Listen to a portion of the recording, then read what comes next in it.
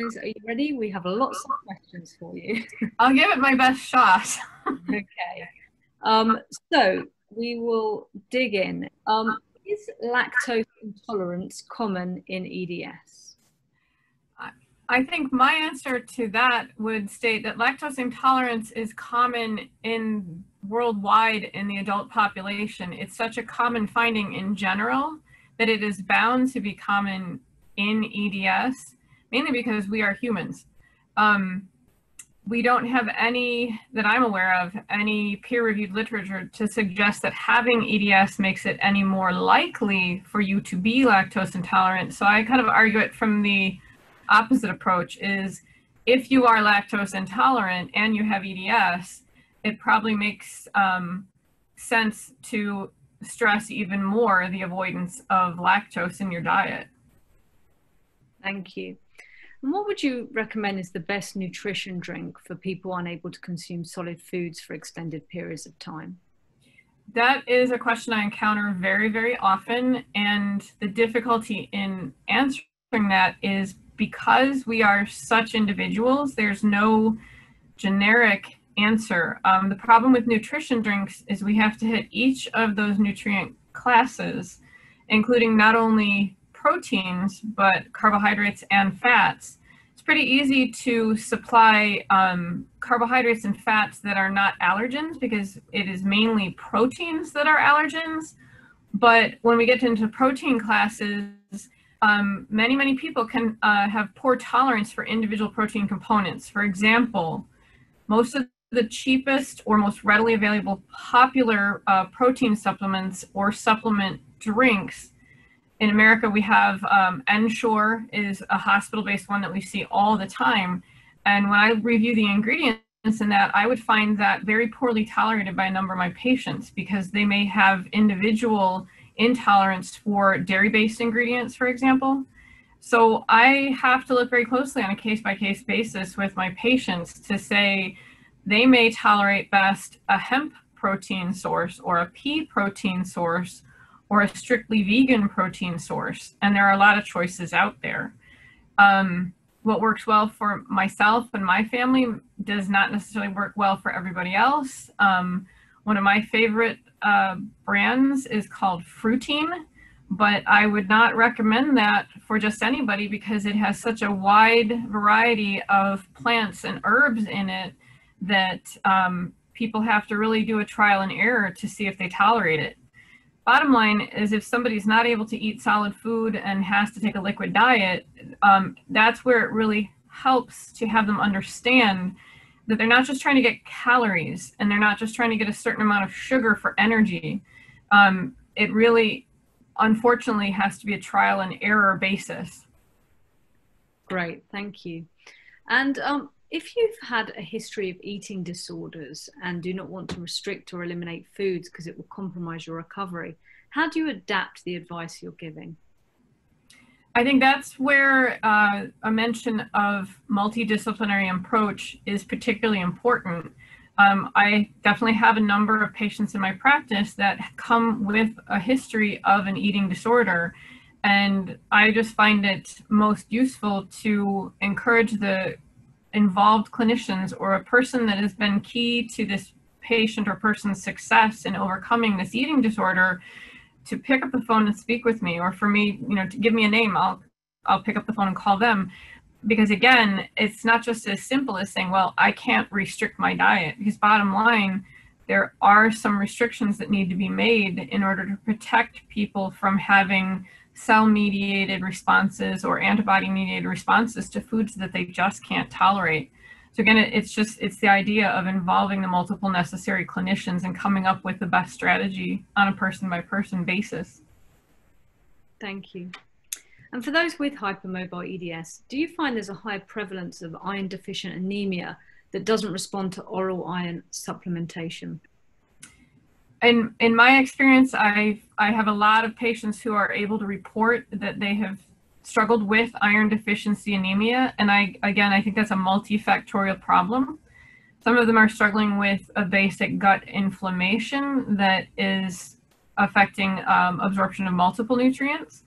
But we also can find that the iron source is important. And I see many, many patients whose clinicians have instructed them, take this iron supplement. And the one they are usually recommending is actually a very inexpensive, commonly available iron supplement, either iron sulfate or slow Fe we have in America.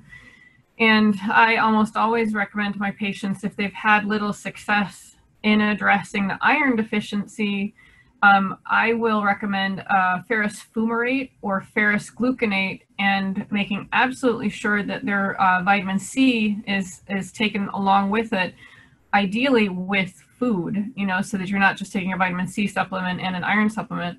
If you have to take that iron supplement, it's useful to make sure that you're getting some vitamin C rich foods in your diet, or if absolutely necessary, a vitamin C supplement. Thank you.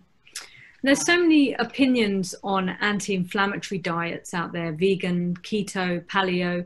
Would you say it's trial and error for each individual, how they tolerate it best? Or do you think that there is a particular anti-inflammatory diet that you feel is best? You know, I think you basically phrased the answer to that question in the question itself. There really are so many diets, and people are coming. Most diets are defined either by a science approach or an ideology approach. For example, the keto diet is very specifically talking about foods that are going to steer your body from having a glucose heavy fuel to a ketone body heavy fuel. And there's a lot of science behind that.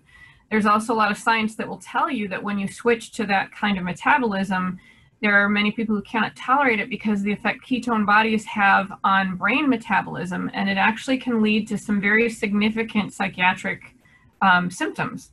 When it comes to things like the anti-inflammatory or autoimmune protocol diets, they look very much like a paleo diet, and part of that has to do with the science that modern chemistry has introduced chemical ingredients to our diet that really didn't ever exist before. So there's some degree of science behind it. There's some degree of ideology behind it.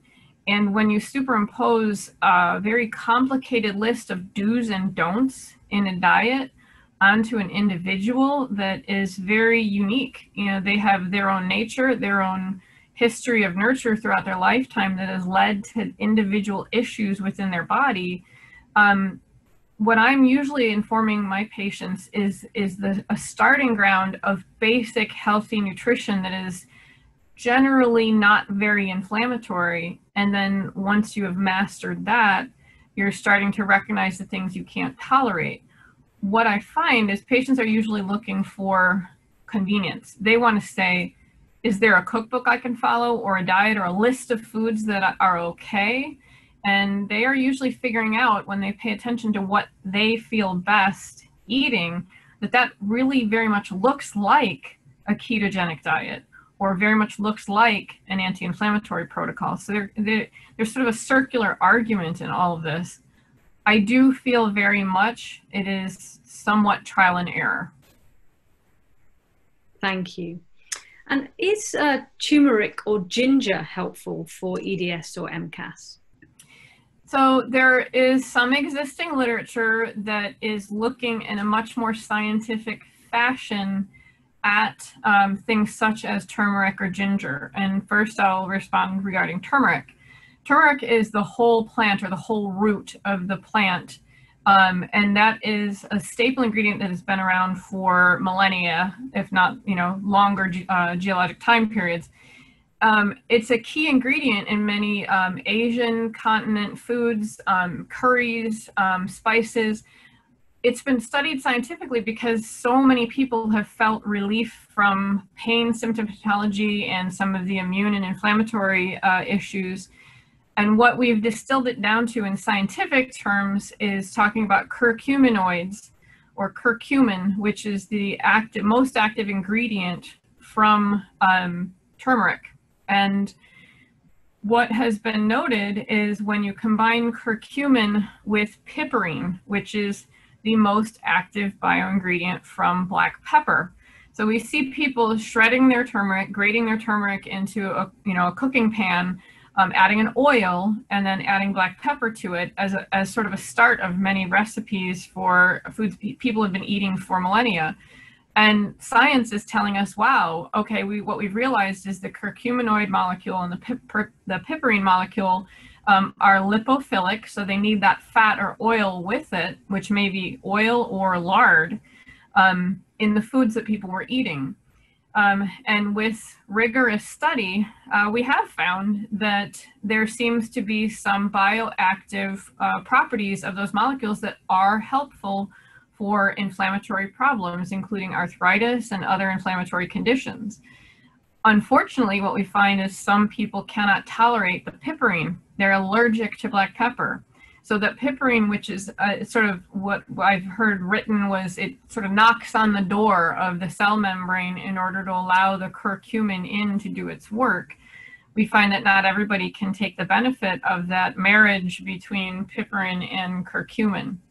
When it comes to ginger, ginger is more recognized in the nutritional community or the medical community as sort of a whole food effect. It's very commonly used for things like, it's very safe for example, a pregnant woman who has nausea. So we can see where that would start to be offered as helping our EDS patients who struggle with nausea. I'm not as aware of rigorous studies regarding the use of ginger as I am of curcumin. I just don't see that as heavily as a pill-based supplement. Lastly, I think what I'd say is people who are taking a pill of turmeric are not getting as much benefit as if they would cook with turmeric, or they would turn to the much more regulated and carefully measured out curcumin supplements. Thank you. And I think we're coming up to one of the last questions. Can gastroparesis and EDS wax and wane? So can you go in and out of flares, won't be fine one day and terrible the next? This is where I am wishing that Dr. Aziz was here, but from my personal experience caring for patients who do struggle with gastroparesis, I would say that is absolutely true, especially the more that their day-to-day routine varies. And I think what I stress with my patients struggling with gastroparesis is this is where food journaling and journaling of what is varying in their life from day to day may help them to recognize triggers that tend to worsen their gastroparesis. And are there any extra complications to look out for celiacs who also have EDS? I'm not sure that I would stress that as extra complications. I would just underscore that it is so particularly pertinent for us to recognize if a person has both EDS and celiac sprue or celiac disease, that it becomes that much more imperative for them to understand the nature of the foods that they need to avoid. For example, stressing that it's gluten is not just in wheat, that gluten is a cross-reactive molecule that we can see in oats, rye, barley, and other foods. That I can't really say there's extra complications. It's just that we're seeing that because celiac sprue is affecting that both the epithelial membrane in the gut, as well as having these extra intestinal systemic manifestations. You know, we already see those problems in EDS, so we're seeing a 1-2 punch for these people.